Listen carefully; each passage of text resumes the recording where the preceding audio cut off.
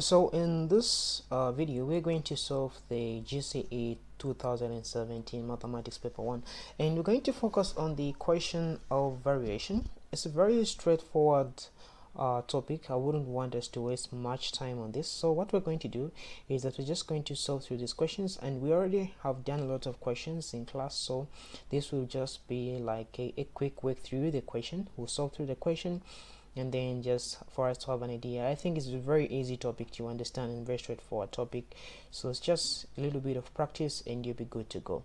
So the table below shows the relationship between two variables x and y. It is given that y varies inversely as the square root of x, where x is positive.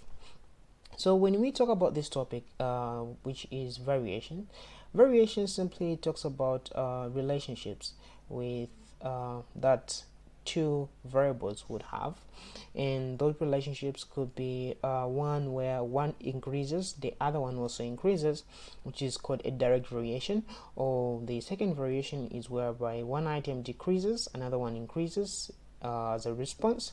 That will be an inverse variation. So there's also whereby one item is controlled by two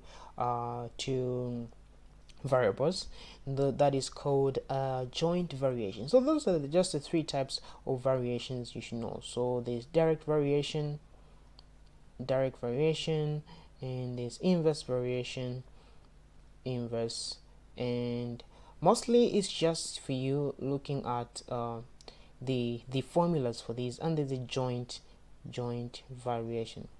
So these are the things that you should know. So having said that, I think it's very easy for us now to get this, because we've done this topic already in class and we understand what's going on, I presume. So the table below shows the relationship between two variables x and y. So we've got x and y. It is given that y varies inversely as the square root of x. So y varies inversely. So this is what you should know. So if y varies inversely as x, now here they add as the square root of x, so where x is positive. Of course, you can have a negative square root of x, you can have a negative, but we are talking about x being positive right here. So this is a table here, pretty basic table, where y is 2, x is 16, y is 8, x is 1, and so on and so forth. So A says write an expression for y in terms of x and the constant of variation k. Okay, so when we talk about an item or variables being inversely varying inversely, we're talking about them having a relationship. Says y varies inversely, so to show that it's inverse, it will be 1 over the second variable in this instant, which is x.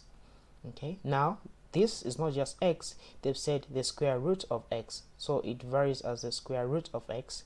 And then this one here, we can multiply this expression by a constant, which we call the constant of variation, so call it k. So write an expression for y in terms of x and the constant of variation k.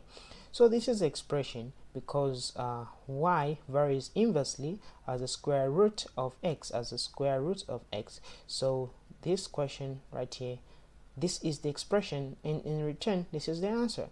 So this is the expression. Pretty straightforward if you understand the formula for an inverse variation and the formula for direct variation.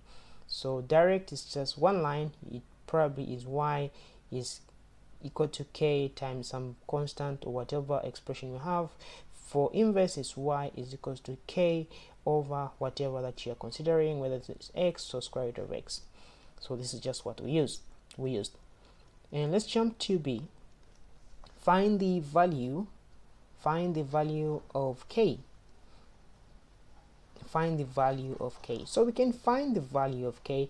Now this, all we have to do right here is find the equate k as the subject of the formula in this expression, and then carry out a substitution, or substitute the values that we have here in the table, we substitute them in the equation. We can do it directly, or at first you can make k subject the formula. So I'm just going to make k subject the formula here. So say this over 1 cross multiply, and then this will be k is equal to y times the square root of x. It will be y multiplied by the square root of x.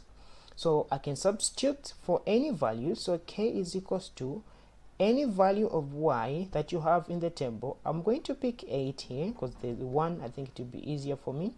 8, so it will be 8 times the square root of x. Now for x, the corresponding value for 8 is 1 here, so it will be 1, and then this is k is equals to 8 times the square root of 1 is 1, and the answer will be 8. So k is equals to 8.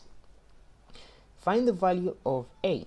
So we have the value of k, so this is a k, this is the constant of variation. Now find the value of a. So to find the value of a, again, you just have to write this formula, but in this case we're going to substitute x with a. So we're going to write our formula, which is y is equals to k over the square root of x. So in this case we are going to substitute x with a. So what is y? Y is equals to 8 over 9, so it will be 8 over 9 is equal to k. We said is 8, so k is 8, and we divide by, so I'm not going to write anyway, let me just say divide by the square root of a, because in this case our x is equal to a. And then right here, what do? We're going to cross multiply. I'm going to cross multiply because this is in the fraction form, so it will be 8 times the square root of a. It will be 8 square root of a is equal to 9 times 8. That gives us 72 or 72. And then right here we can divide both sides by 8, and I'll divide that side by 8.